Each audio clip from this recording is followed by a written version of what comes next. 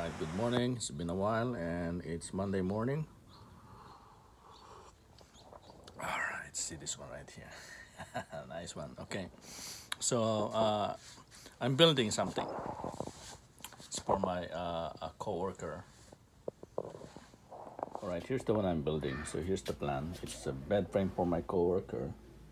So I already laid down all the plans, this cut list, the sizes and everything. So the argument is what kind of wood. Okay, he has a tight budget. So the first thing I have in mind is this Douglas fir. This is my dried Douglas fir.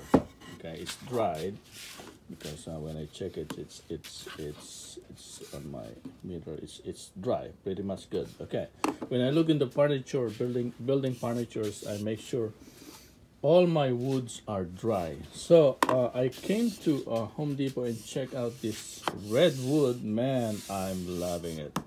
I'm loving it. I love the redwood.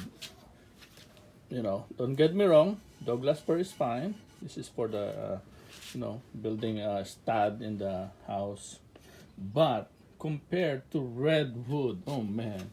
So when I check it out, it's good for building furniture. It's dry enough. Okay, it's dry enough for me. That's the most important. It's dry, not wet. Okay, so when I saw it, I told my coworker I'm gonna build a redwood bed frame for him.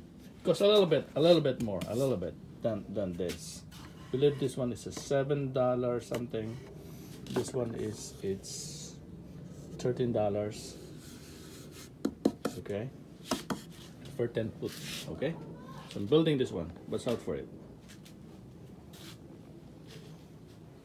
I'll fix it.